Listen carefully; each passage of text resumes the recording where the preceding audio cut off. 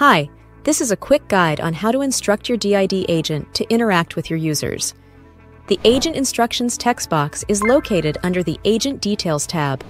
It has a 300-character limit and is where you include instructions to determine your agent's purpose, behavior, what to do, and just as importantly, what not to do.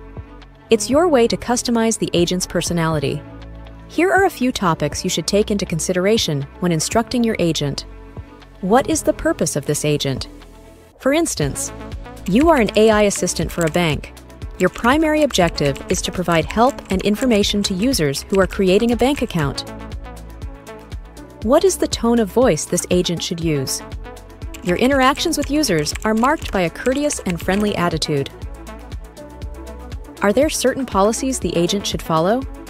End each conversation by asking whether the user requires any further assistance. To ensure the agent remains on message, you can set up clear boundaries. Do not discuss politics and religion, and never tell the customer they are wrong. Optimizing your agent will ensure it functions as intended and provide your users with a positive, engaging experience. Thanks for watching. For more information, visit our website or contact support@did.com.